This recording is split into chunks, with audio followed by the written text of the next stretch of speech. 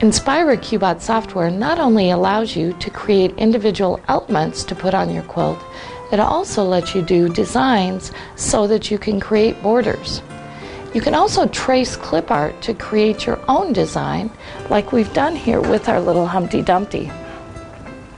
This was a clip art that we traced and stitched out directly on the QBOT. Very, very fun for a whole cloth quilt wall hanging.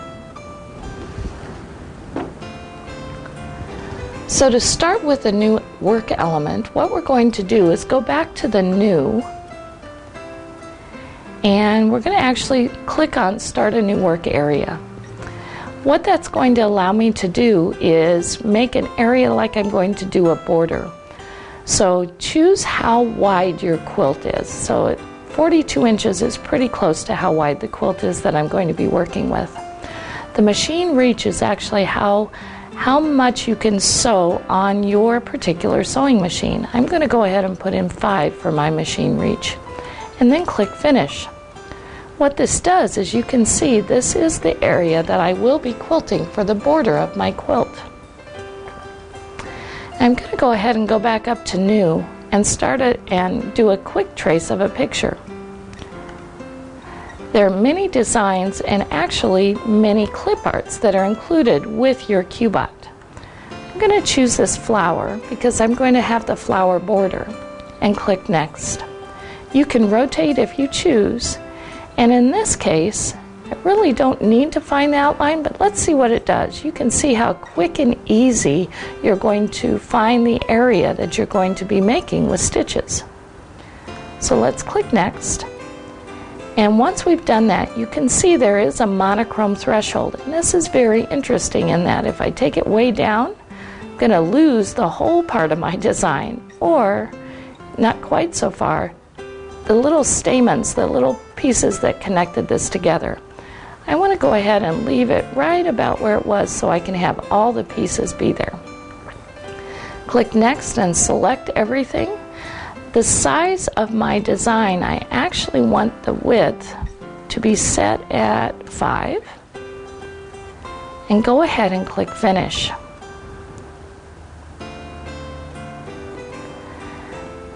It's actually tracing the design, and here's my element that I'm going to be working with for my work area. Let's see how this is going to stitch out in the design player. It's actually going to start on the left and go around to the right, making all the different pieces as it goes. This is a really good thing to do when you're working with a border because you want it to connect from the left to the right throughout the whole border. If you're working on single elements, you might want to have it stop and start in the center.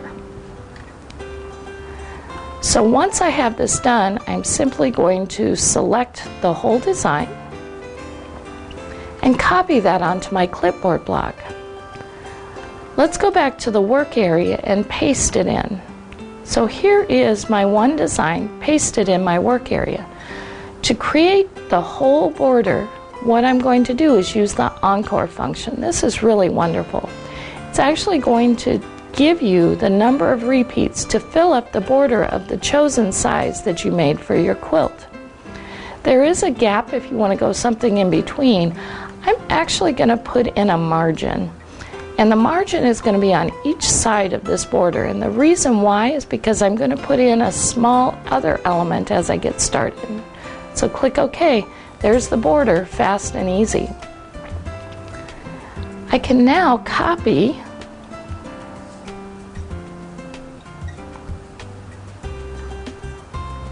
okay. I'm going to get back to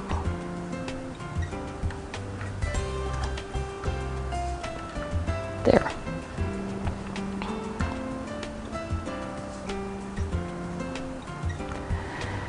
With my design on my clipboard block, I'm going to paste and just place the design in the side. Now, the reason why I left that gap is I want this rotated slightly to be a special corner block for this area. So you can see how I've done that right there.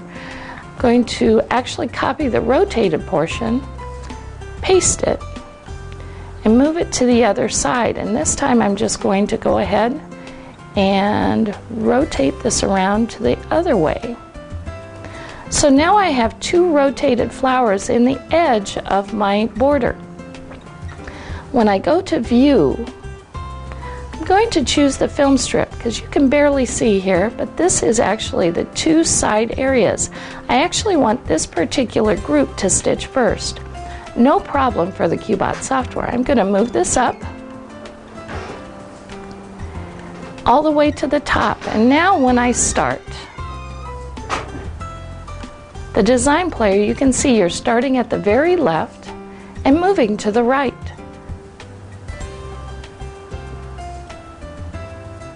While that's playing out, you can see how easy it is to use the borders with your QuickTrace software. It's very simple, very easy, and simply take it to the QuickTrace on your SD card. Fast ways to make great quilts with your QuickTrace and QuickTrace software.